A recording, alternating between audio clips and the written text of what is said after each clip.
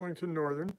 This is Burr Stewart, your host, and I wanted to confess that last time we did a live stream, I was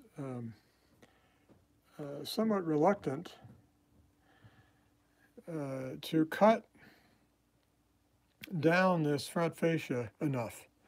So I'll put on the safety glasses and we're going to get this job done right. We had a couple of friends over this afternoon, and they totally agreed with my instinct.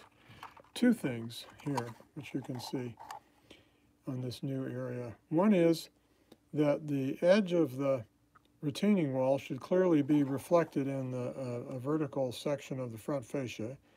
And the other is the intriguing idea that we could run a ravine down below the pavement level to run the water out, because as you all know, drainage, drainage, drainage are the three things you need to do to have a successful railroad. So we're going to put a drainage ditch in here, and I'm going to lower this level down of the front fascia a little, even though we went to such efforts yesterday to paint the top of it.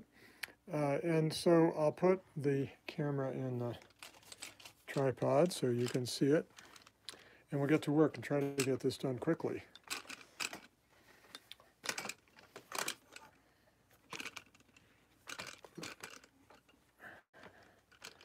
Seems awfully awkward. There we go. There we go. We straightened it out a little bit. Hello, Silas.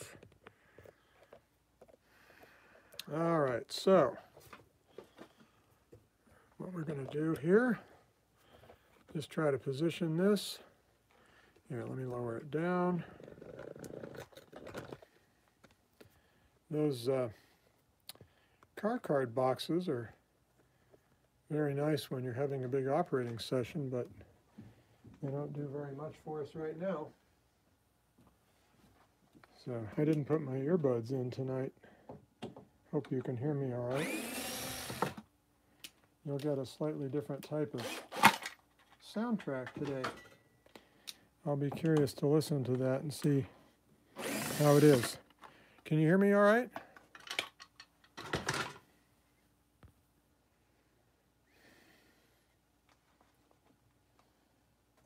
We need to remove these.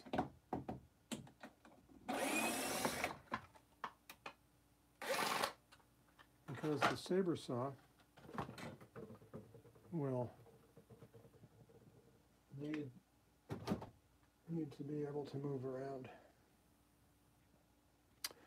And I'm going to take this piece of track in because it's not glued in yet. Oh, good, thanks. Glad you can hear. I'm taking that track off so we don't mess it up either. So we're going to take our saber saw. That's what a saber, you know what a saber saw looks like. This is an old Craftsman that I bought at Sears about 40 years ago. Still working fine. And I'm going to plug it in.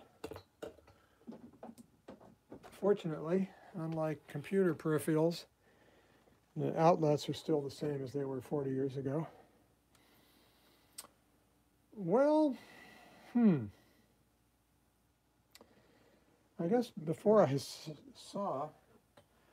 turn on the saw, we really should figure out what we're doing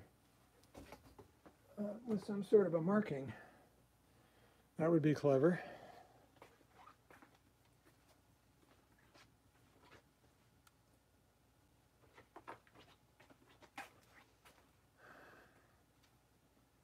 I need a straight edge.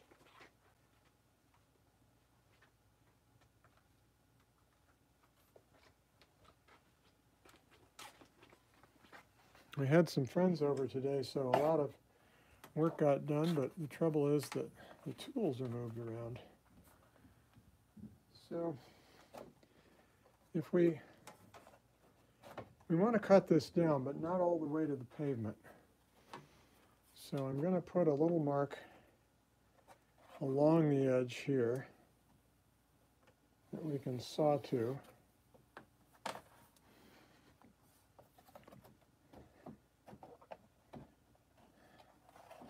And that wasn't too clever.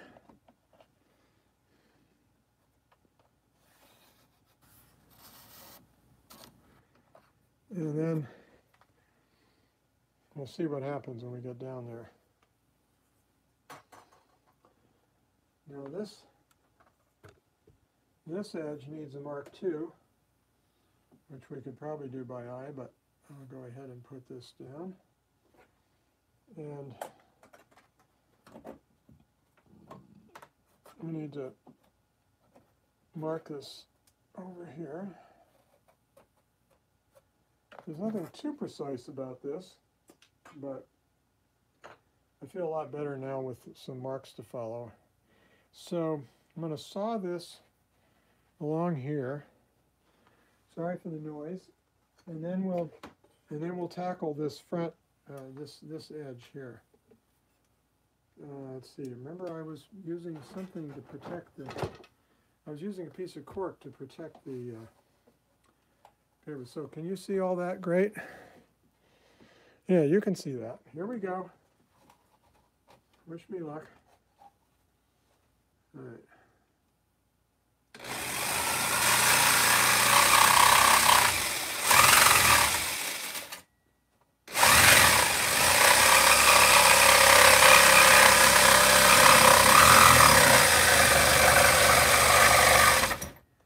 So far, so good, right?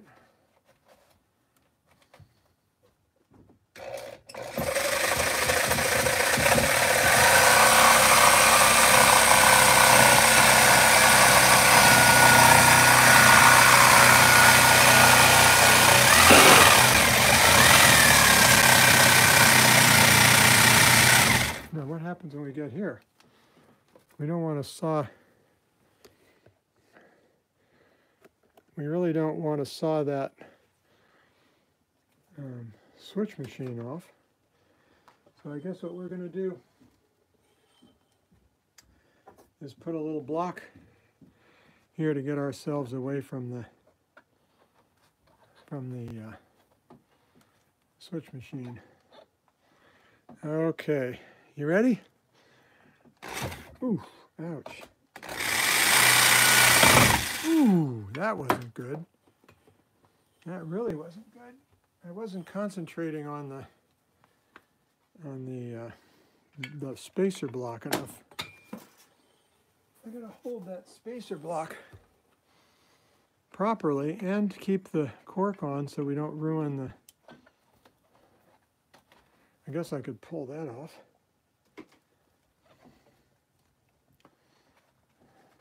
Oh, maybe having the spacer block vertical would help too. Yeesh.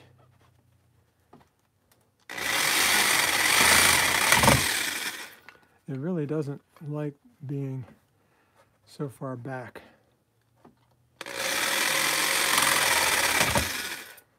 Does it? And you could argue we could do this by hand, probably safer. Yeah, see how we're. Yeesh. All right, forget that. All right, so this is a much better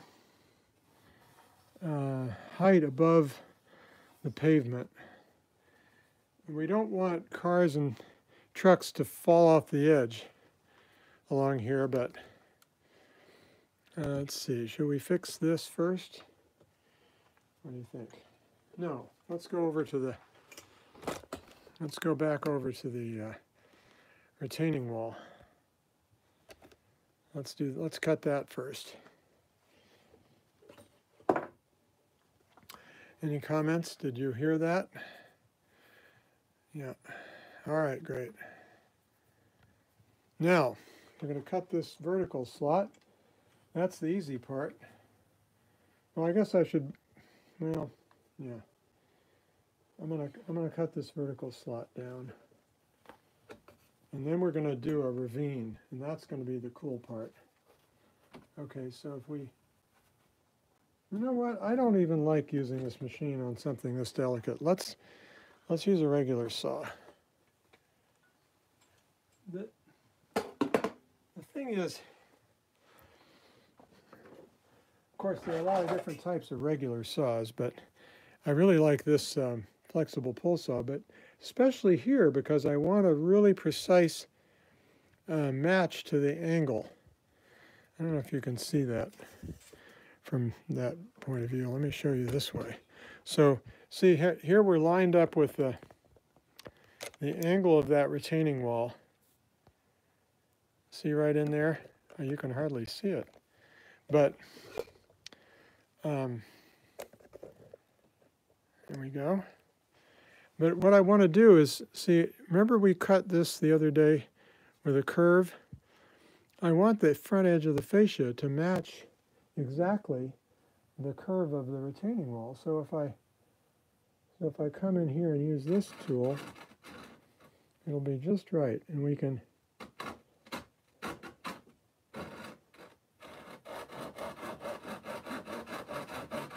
and because this type of saw is very sharp, see it comes right down.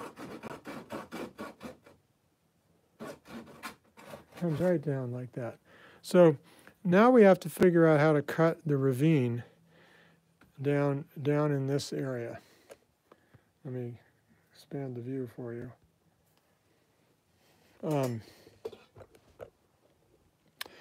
Come back over here a little bit. Model railroading is fun, and November is model railroading month, so that's why we're doing this so much. So here we have the regular front edge, and what I want to do is come down here, make a little ravine, and then cut over there. But this needs to be relatively flat, so I think the first thing we should do is just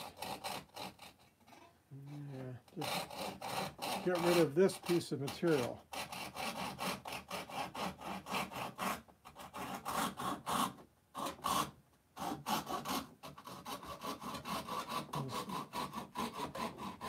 Hopefully, yeah, see how nice that cut came out there? I'll blow it up for you, you can see what I mean. See, that's going to be beautiful. When we put some sort of retaining wall right along here, it'll come right out to the edge of the fascia, and it'll look like it was all built that way. Now, the question is, how do we get a saw cut down here to make a ravine? And we're going to be cutting down through this foam and down into, I'm thinking about, let me just draw it with my pencil again. We got to constantly pay attention to what we're doing, but it's hard to do that when I keep losing the white pencil. Okay, so the idea is to come down here and make some kind of a cut, and then come back up here like this. That's what I'm thinking, is that it looks clearly like there's drainage happening. So if we cut at an angle like this, that'll at least get us part way. I'm not sure how we're going to cut this part, but if we start with this, at least that'll get us part way there.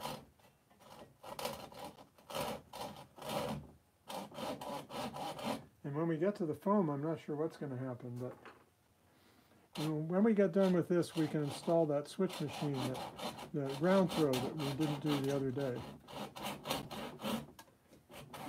See how much it helps to make a bright white line so you can really see what you're trying to do?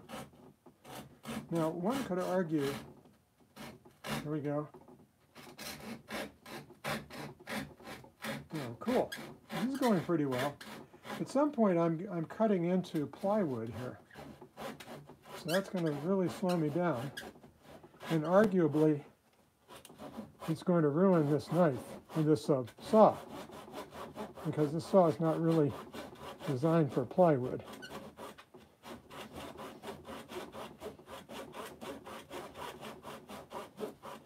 So see, that's what I'm thinking. That's the line of drainage for that hill. Problem is, how do we do this side? And I don't really have any good ideas. But I'm going to start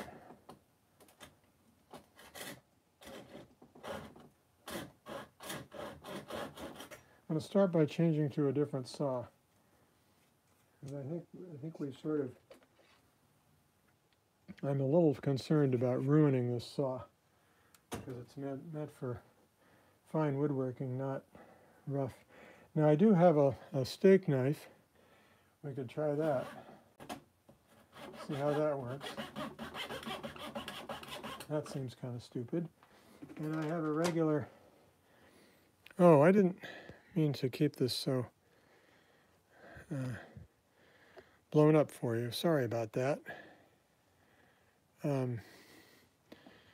Try using a zip saw. I wonder what a BD zip saw is. I never heard of that. Yeah, a knife. Well, let's try this.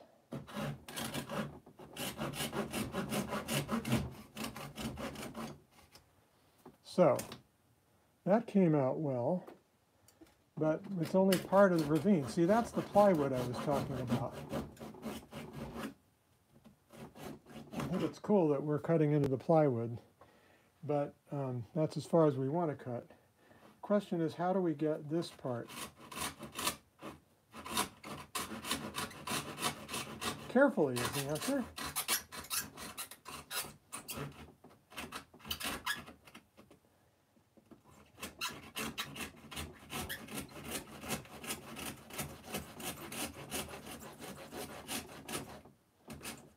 Just carefully. Don't do anything stupid. Wow, how about that? Now, the only thing is it's not quite, we want the water to come from here over to here, and it's not here. Let me blow it up for you again, if you can't see it. So far, so good, right? Oops, too much magnification. All right. So far, so good, but I'd like to get it over there. And now that we've gotten this far, I guess we can get it over there. Just something like this, and something like this. What do you say? Yeah. All right. Now what I'm thinking is,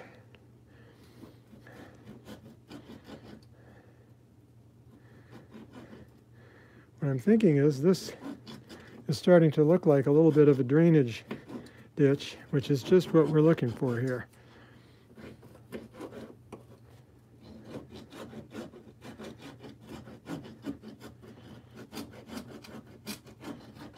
Okay? Are you happy? Happy with this? All right, let me take the vacuum cleaner and see what we got.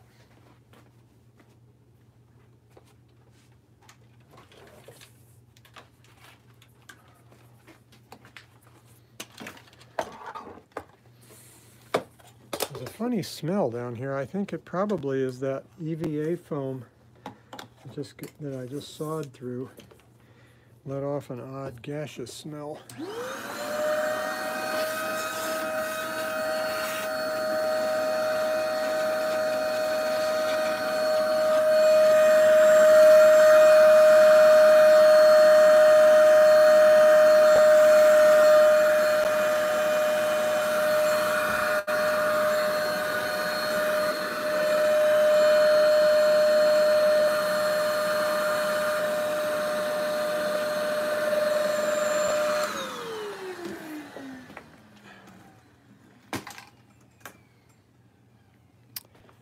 All right, well that is looking good. That's a big improvement.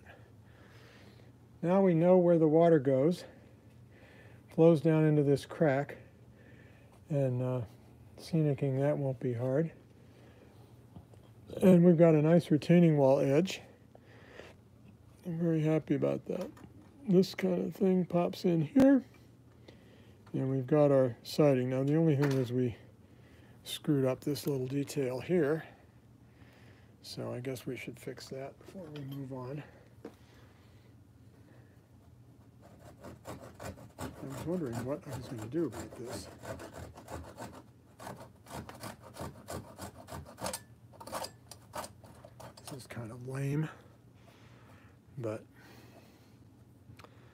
it'll do for now, I guess. Let's see if we... It's hard to always know exactly what the right tool is for the job. I'm not too convinced about that, but anyway. All right, another little shot of vacuum.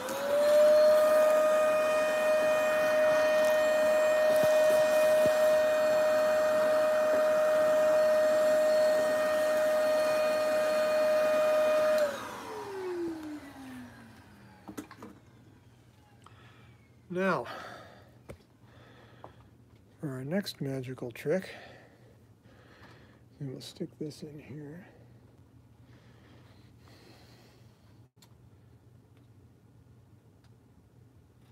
Now I know this track needs to get glued down, but I'm going to be clever for a change and take that piece of track over the workbench and paint and weather the track so I don't have to do it on the layout. But let's go over here and install that ground throw that we were playing around with the other day.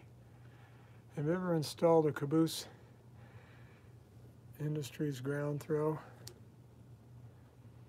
They're pretty nice to use. We were playing around with the switcher today, so that's why that was there. So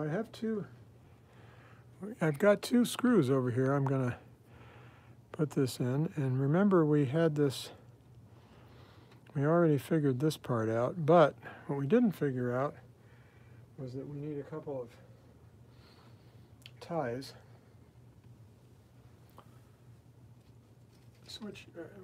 imitation switch ties I call them, because in the real world you would want these ties. Can you see this okay? As long as I don't kick the stand, right? In the real world, these ties would be all one continuous long tie here. But what we're going to do is we're just going to glue it in place as if it was a big long tie, and it'll give the appearance of it being a long tie without actually being a long tie. Now that is valuable to do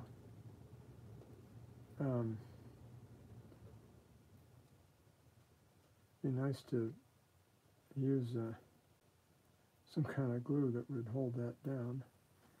I'm usually too lazy for that kind of thing. Now this hole, so anyway, you see what we're going to do. We're going to screw the thing down on these two ties so that it'll be at the right height there.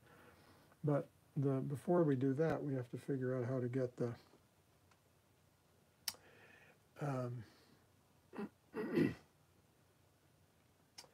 hole big enough and the little point in the ground throw small enough that it'll fit in there. And that's it. I think that's the hardest part, is getting that just right. I have a little piece of very fancy sandpaper that I normally use for trimming the hole a little bit. There's several ways you can do it, though. Another way is to use a flat file. So we pull away. Let's pull away from the action for a minute. So I'm going to take this flat file and I'm just going to file the point down some. Now this is a piece of cast plastic. Delrin maybe? And it's pretty strong. So I've never had any trouble with these pins breaking off, even if I sand them to a little bit smaller diameter. in such a ridiculous manner as this. I never said what I was doing was any good. I'm just saying I'm showing you what I'm doing. And I really appreciate the comments people have about ideas for tools and different things. So I think what I just did there was to make this shaft, this little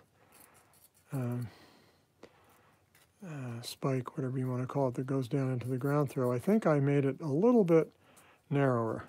I'm not measuring it or anything. I'm doing that to help us with this installation. Now we need to make that hole a little bigger. And that is also a little debatable. The best way to do it is with a reamer file. And what I've got here is just the drill that I originally drilled it out with. And all I'm thinking is if I rotate it at an angle, if I can keep from breaking the drill, I'll open up the copper cladding, but I don't want to open it up so much that it loses strength.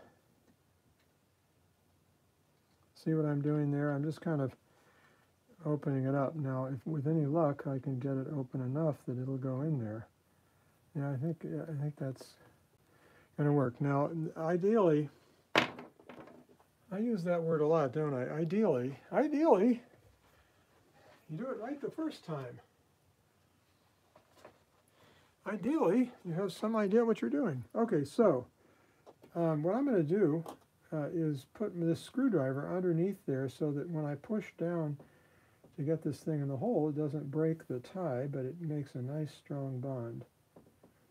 Sometimes it'll go snap right in there, but what you don't want is for the PC board tie to snap, because then we'd have to start all over again, rebuilding the switch.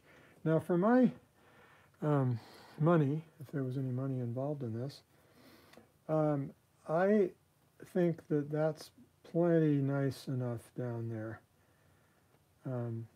One thing that you will notice is that the height of the rail and the height of this little rod here, it needs to be pretty close, because sometimes you can have a locomotive truck or grab iron or something can go by your stirrup step, and you don't want anything to catch on that. But I'm feeling like that's close enough that we can use it. Now the other issue is there room to get the screws in the hole?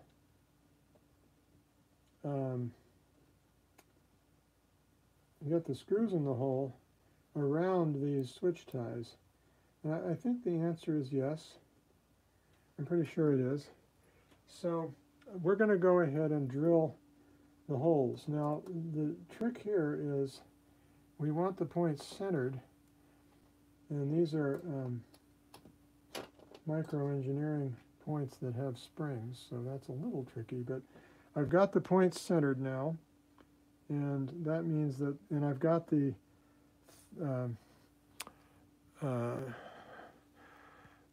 ground throw lever in the upright position. It's awfully hard to see that when it's black. So see, I've got these centered. This is an upright. So now when I drill the holes, they should be, ideally, they should be in the right place. So, and of course, I'm drilling the holes in the cork that we installed yesterday. Was that just yesterday? And that's easy to do, and drill and cork. But I always try to go down into the plywood underneath, so that when my screw gets down there, it has something it can grab onto. So there we go. That was nice. Got down into that. And something I usually do, I might as well do it this time too, I usually put the first screw in before I even drill the hole for the second screw, because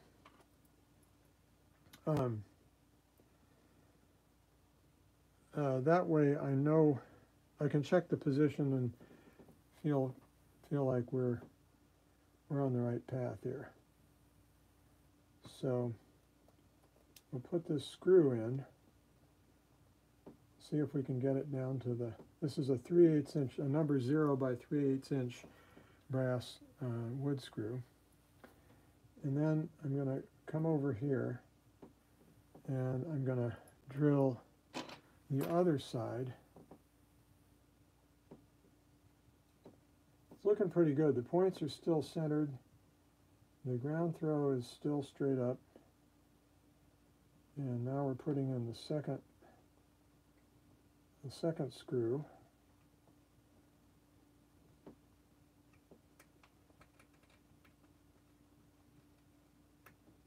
And it's making some noise like it's getting into the plywood. Or some weird thing is happening. Yeah, I think it got in there. Can you see this all right? I guess so. All right, here's the other screw. We'll put it in there, and then we'll see about gluing the ties in position. Well, first we'll test it and see if it even works. That's the scary part. What if we put both of these screws in and it doesn't even work? Okay, now, that's a little close. Theoretically, you could notch that wood tie so that so that it stayed away from the. Now that's looking fine. Now, can you see the points? Yeah, let's try flipping this, see what happens. All right, goes over there, and that goes over there. Cool, huh? And isn't that amazing how close those points are in these DCC-friendly turnouts? Okay, so the only thing left here, I'm really feeling good about this ground throw installation. The only thing left is I would put a little bit of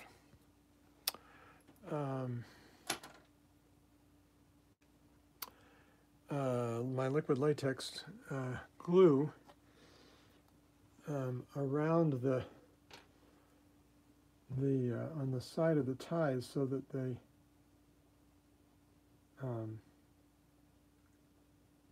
will stick in place, but we don't want to glue the whole assembly. See how that just kind of went on there next to the tie? This is a very awkward dispenser. It's supposed to go right next to the tie. It's hard to get it to drop just in the right spot. Okay, so let's prod it over there. See if we can get it to move slightly over.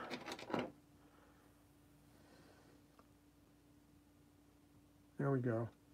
See, once we get it to the tie, it'll seep into the tie, and those little white balls will slowly disappear, and the tie will be nicely secured for the rest of time, but we haven't interfered with the throw of the mechanism by doing that. Now, to make this look better, we'll come back and paint the brass screws. We'll paint them of dark brown as well as most of the throw mechanism, and I also like to put paint on the. You can see here as a good example. I like to put red paint on one side, so when I have it thrown here, the red is showing up here, and it's visible here, this red pin. And then I flip it over the other way, and it's yellow and yellow. So that way you know yellow means straight, and red means curved. And so you can just glance at the ground throw and see which way it's set. In this case, we want it yellow so that it can be set right. Now, right next to it is the entrance to the inner bay engine terminal, and that should be set green, because green means it's a mainline turnout, and that's how you tell the mainline from the side tracks, because the side tracks all have yellow targets, whereas the main line all have green targets if they're in the straight position, or a full upright and locked position, as we used to say.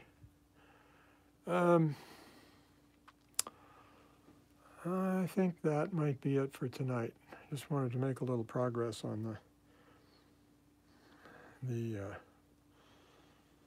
cutting that ravine before I forgot about it. So let's just take one more look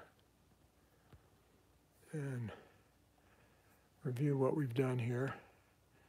We installed a ground throw on our new switch, and we put in a ravine.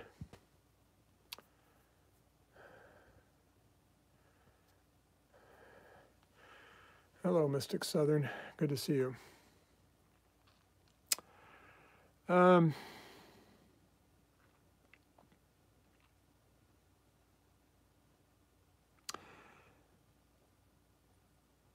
I guess there's one other thing we could do, which is to put back our car card boxes, if we think we're done with that, which one could certainly make that argument. I don't know. And mobilized. So let me grab the screwdriver and put this back. This is the easy one.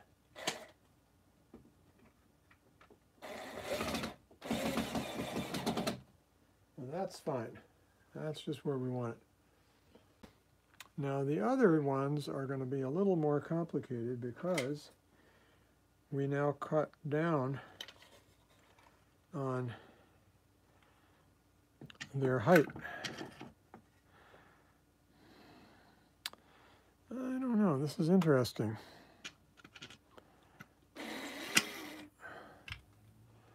I need to change the view for you just a second.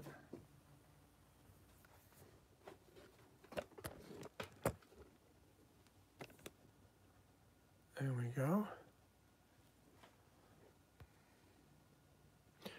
We're almost done. So we got this lowered down, but we haven't got this figured out. So this car card box was here, and if we install it like this, it's going to be a little high. But I'm not sure I care about that, because when you get close to it, you peer over it. And so we have two choices. One is to cut this down, and the other is to just let it be the way it is, where you peer over it and it's lower. I don't know. I guess we don't have to decide this tonight. You can see how easy it is to put these boxes back on and off. But if I was going to lower this down, since I'm cutting into the side of the plywood and there's just air behind this masonite, if I was going to lower this down, let me show you what I'm talking about.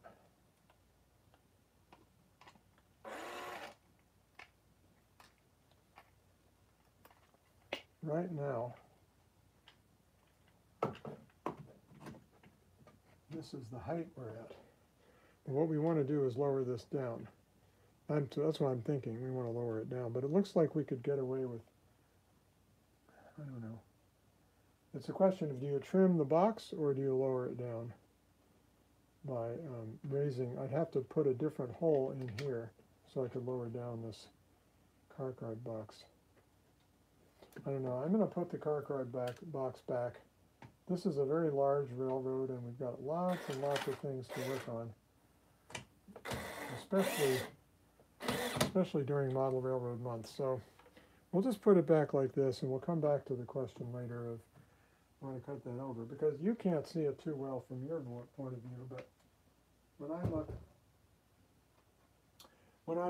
I come up here and look at this, because we cut down the fascia, it opens up the view of the pavement. So whatever details are there will be there, and that will be cool.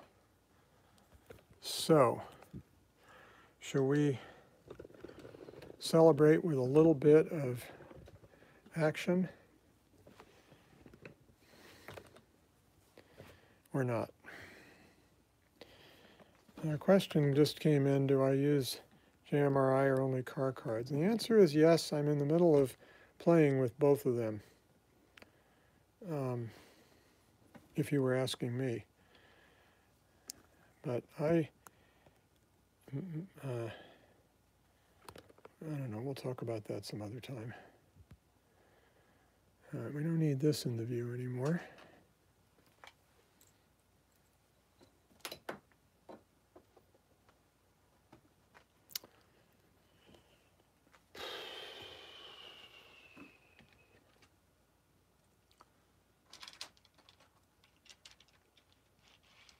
But if we were to, let me just fire up the railroad and we'll run that switcher in.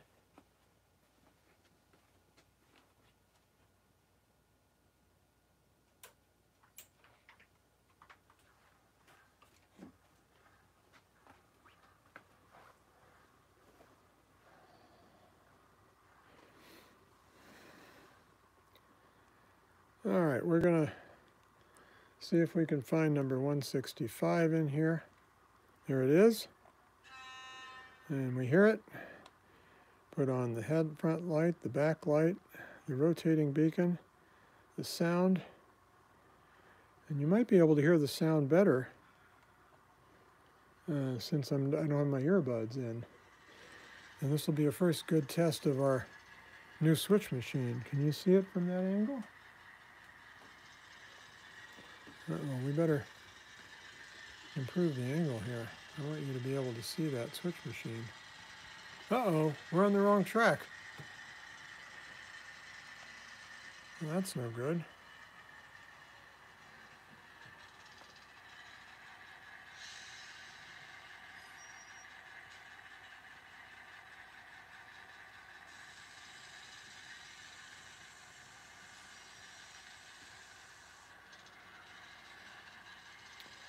This is a brand new Rapido SW1200.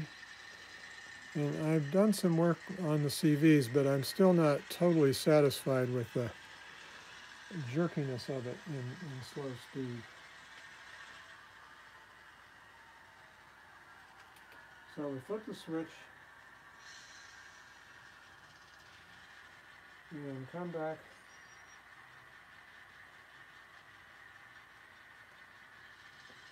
Come back into the correct track.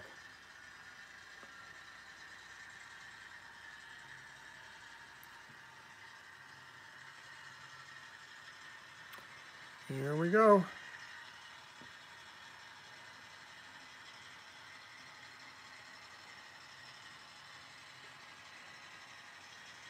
A little bell, perhaps. Can you hear that pretty well?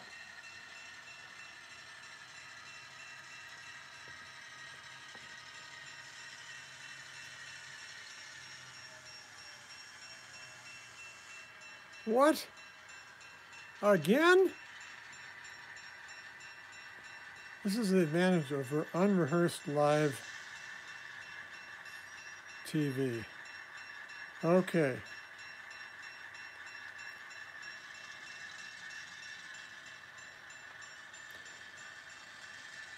Oh, good, thanks. Glad you can hear all right. When I have my earbuds in, I don't think the sound fidelity is nearly as good. But the bell is really annoying, so I'm going to turn it off. So now we'll flip this switch, brake, forward, release the brake, and we'll see if we can couple up to this car. Yeah, it really does sound good. Thanks, I'm glad you're enjoying it.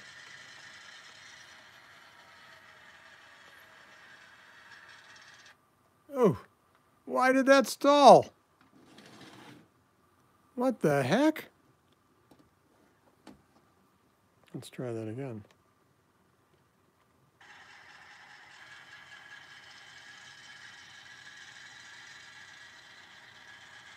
I guess I'm going to have to break down, like I said yesterday, and clean the wheels. No, it stalled again. How about that? I do not understand that. All right, here we go.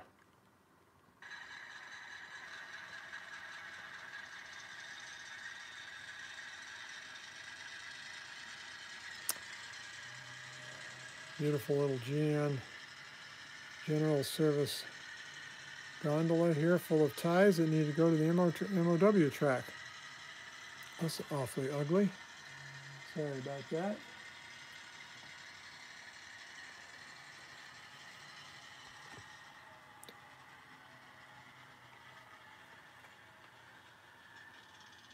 Now we'll flip over our new ground throw we just installed, and we'll come back.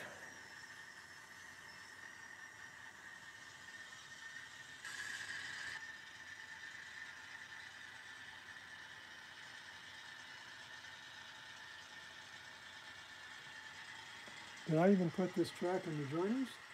Oh, I guess I did, yeah. Now, if you remember yesterday when I did this, the car rolled back towards the engine.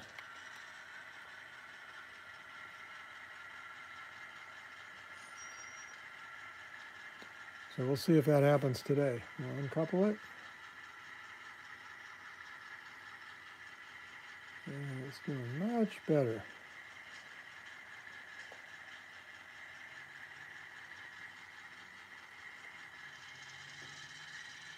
But you see how jerky it is? I'm going to have to go in and adjust the motor CVs, because I don't think that's our regular level of perfection. Yeah, this is a Burlington Northern SW1200 switcher made by Rapido. Just came out a couple months ago. It has a ESU Lock Sound 5 decoder in it. And it's a real work of art. The rotating beacon, if you haven't seen my other videos with it, the rotating beacon has 4 little LEDs in it that are flashing in sequence so that it really looks like a rotating beacon. I'll blow this up since we're basically heading out at this point. I'll just follow this engine past and you can see it.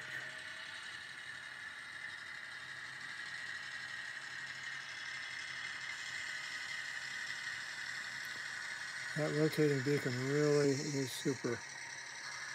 Look at that thing. That is a cool switcher. I agree with you. All right, we'll just park it right there where it died. I really do apologize for my lack of wheel cleaning and track cleaning. I'm in the middle of this huge construction project, so I'm not paying attention to every single thing. All right, well, thanks a lot for joining me. And again, this has been Burr Stewart with another construction video on the model railroad layout. And I think before I sign off, let me just give you a quick tour in case you're not familiar. This is a model of the inner bay yard on the Burlington Northern in 1973, which was just after the merger. So this used to be a big Great Northern yard. And we've been working recently on this end of it where there was a car repair shop where the switcher is there. And this is a maintenance of way materials track, and we're also building some sand towers to go over there by the engine facility. I don't have room for the roundhouse that existed there, but I did have room to put half of a Time oil tank in here, which was used for supplying diesel fuel to the locomotives all over the Pacific Northwest. This was kind of a hub for the Great Northern, and then, of course, the Burlington Northern. And so then, anyway, that's the context. What we've been working on is trying to finish this yard up. And down in the distance there, you can see the Dravis Street overpass, which goes between the neighborhoods of Queen Anne and Magnolia.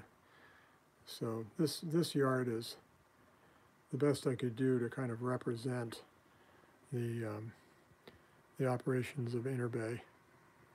All right, well, with that, I'll flip it over and say bye, everyone. See you soon.